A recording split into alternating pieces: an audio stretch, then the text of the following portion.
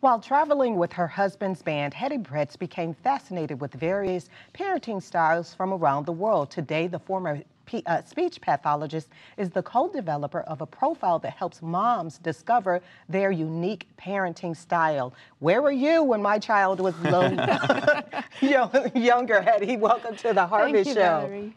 Okay, so you traveled with your husband. He's in ministry, I take it? That's right. He's in music ministry. And so while traveling with him, you know, as a speech pathologist, one thing led to another, and I guess you started investigating or exploring different parenting styles. Tell us about that. What piqued your interest? Well, the frowns I got for the way I was raising my kids in the US, I suppose. Had a few people in England knock on a door while I'm disciplining my son, going, "It's illegal in this country, ma'am. Step out of the room."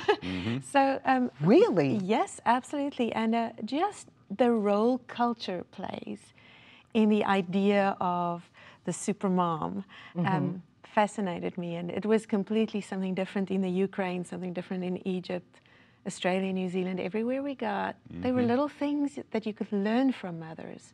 Wisdom, but also just this burden on every mom to be that super mom. And I saw a lot of insecurity, and it resonated with my own. And I guess a natural mom is the culmination of just these observations and the hope I think God offers for us. And what's the significance of the title, Unnatural Mom? Well, it's what I thought I were, and that I still am. In many ways, each mom has these unnatural moments where you think, am I the only one who brought, store-bought treats for this birthday party? Or am I the only one who can't get discipline right or can't get my kids to sleep through the night? And instead of saying, listen, I need help here, we just try and fake it till we make it. But we're tired, and we're wondering even if maybe spiritually we're not good enough. Tell me something, in South Africa, is it illegal to spank your children? Some say so, but as far as I know, the bill has not been passed. And whether the bill is passed or not, I plan on following biblical principles. But we try and explain to parents that discipline and spanking can only say one word, and that is no. And you need a lot more words to educate kids.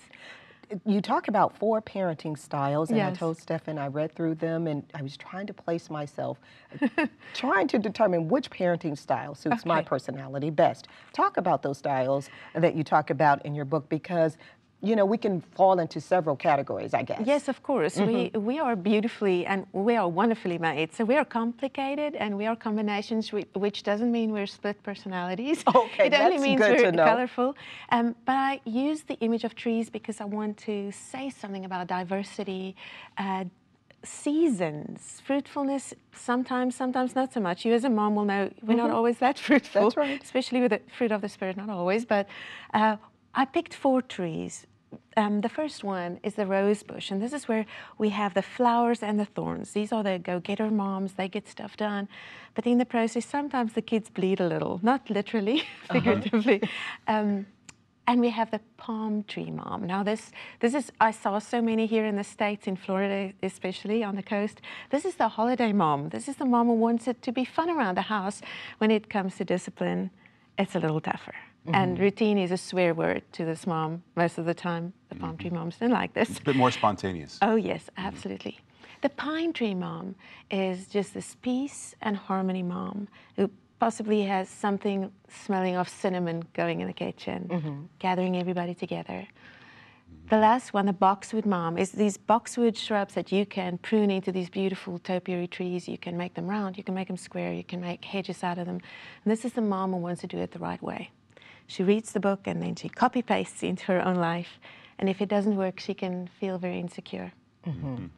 Well, I can tell you now, should I reveal which category Let's hear I it. fell into? The first one and the last one. The rose and the boxwood. Yes. Hey, you're like me. Really? Yeah, that's okay, me. so, I mean, but when you discover you're different from other mothers, that can put pressure on you and moms can put pressure on you. You get together, you go to Mom's Day Out, and you find out they do things perfectly or seemingly. Yes. How do we deal with that? Not, giving into the pressure of being someone else.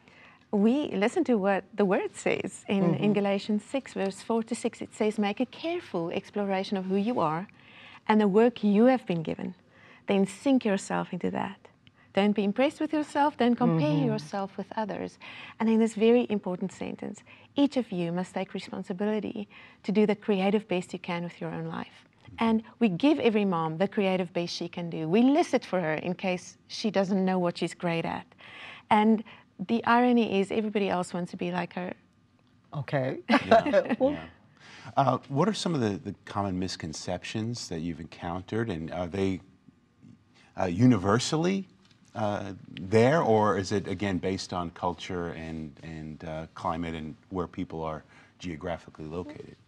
There are differences because the supermom is a cultural myth, I believe, Stefan, but there are also these overarching things, especially in the church, where we say she will fall pregnant naturally. If her prayer life is up to scratch, you know, she will.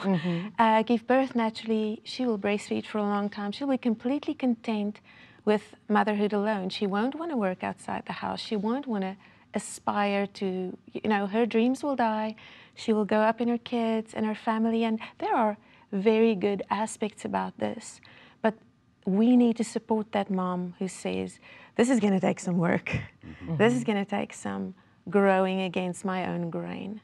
Just creating a space of grace for moms to understand their design and to understand why certain aspects are tough. What would you say is the #1 struggle moms have, or the #1 insecurity? The standard of something like the Proverbs 31 mom, who seems to be a night owl and a morning person. She cooks, she sews, she runs a business, her husband adores her, her kids adore her.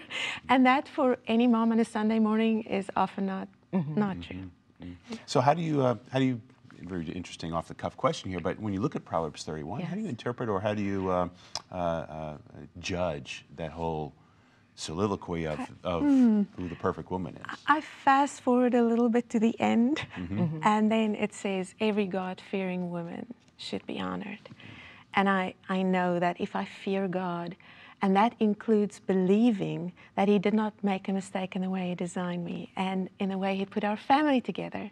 And if I trust Him, then I'm a supernatural mom. And I don't need to be the super mom. I can take off that cape and I can stop faking it, and I can trust Him that in spite of my mistakes, He will still make every promise true that He made concerning my kids. What's fascinating to me is your travels across the country, around the world, and you got a chance to see different parenting styles. What's the one similarity that we all have in common? What's the one thing that mothers around the world? Is it the fact that we all hold our babies on the left side near our heart, or what is it?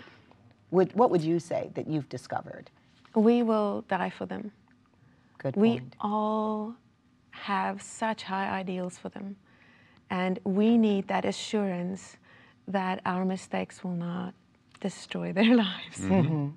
Wow, that's really good. Thank you so much for joining us. You're so interesting. We're going to have Hettie back with us to share more. To connect with Hettie, go to HettieBrittz.com for a link to her new project. It's called Unnatural Mom, Why You Are the Perfect Mom for Your Kids. And be sure to like us on Facebook to get exclusive content only available on the Harvest Show Facebook page. Coming up later, Brian Bush with the latest news from Israel. We'll be right back.